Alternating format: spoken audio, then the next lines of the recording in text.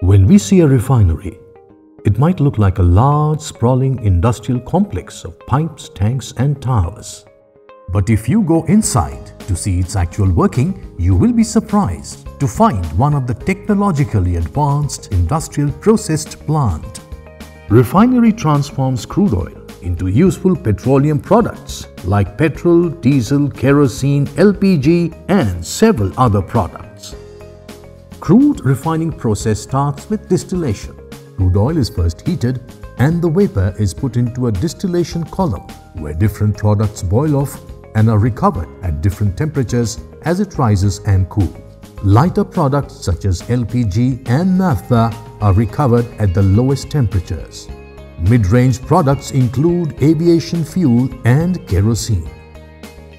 The heaviest products such as residual fuel oil are recovered at temperatures sometimes more than 500 degrees Celsius.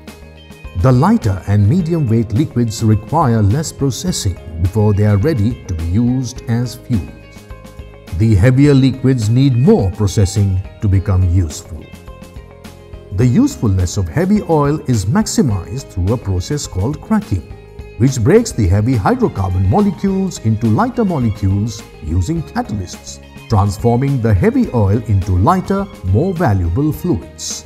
So the next time you drive into a fuel station or light up your kitchen stove, think about the transformation of crude oil into the fuels and products that we use every day.